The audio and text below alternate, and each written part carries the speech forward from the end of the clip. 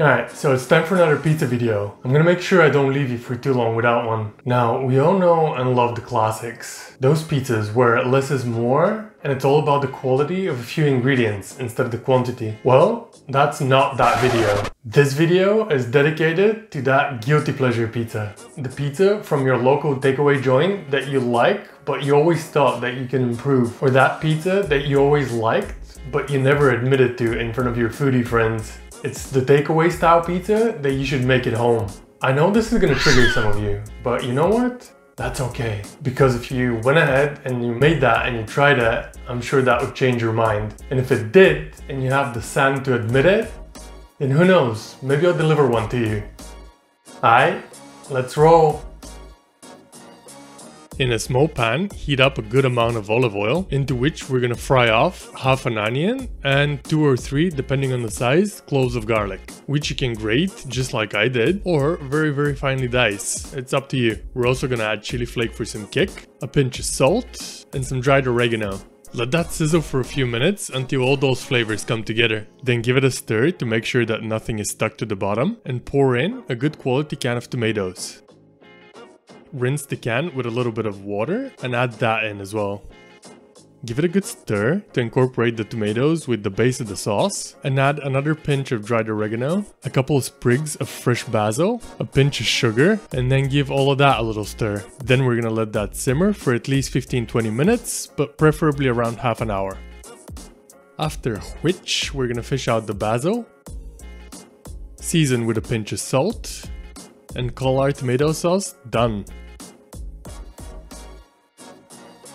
To make that controversial dressing, we're gonna combine a couple of spoons of creme fraiche, a splash of vinegar, and a splash of water to thin it down a little. We're looking for a consistency where it just runs off the spoon like that. Once we're happy with it, we can start adding the seasonings. A big pinch of dried oregano, garlic powder, some freshly cracked black pepper, and of course some salt.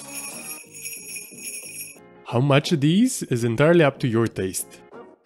I know this dressing is gonna be a deal breaker for a lot of you, but trust me, just make it and try it. It goes really well on this pizza, especially together with the chili oil. For the toppings, I have some little store-bought meatballs, you can also use sausage, that I'm gonna crumble into a little ball. Grab one big or a couple of small cloves of garlic, give them a good smack to release the peel, and then just give them a fine dice. Then we're gonna macerate the garlic by throwing a big pinch of salt for abrasiveness and running the blade of the knife over it like that. Go over it one more time to make it a real fine puree.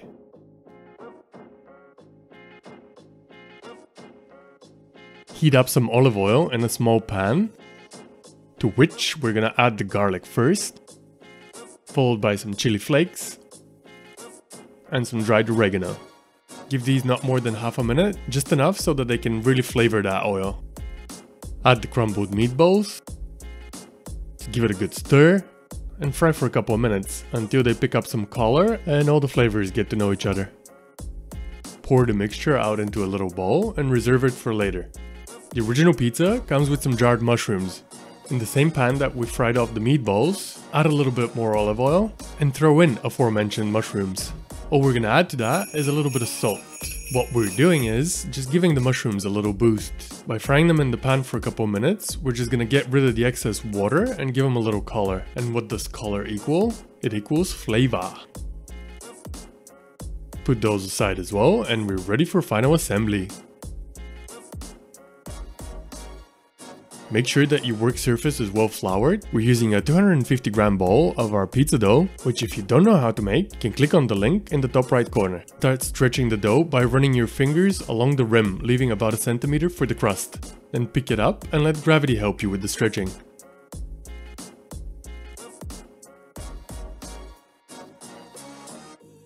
Then finally, let it hang off the knuckles of your fingers and pass it from one hand to the other. If you have a pizza peel, grab that or use a piece of parchment paper if you don't. Dust that with some cornmeal or semolina flour and lay the crust on top. Time for one last stretch on the peel and we're ready to hit it with the toppings. Spread a couple of tablespoons of our tomato sauce, followed by our meatball mixture.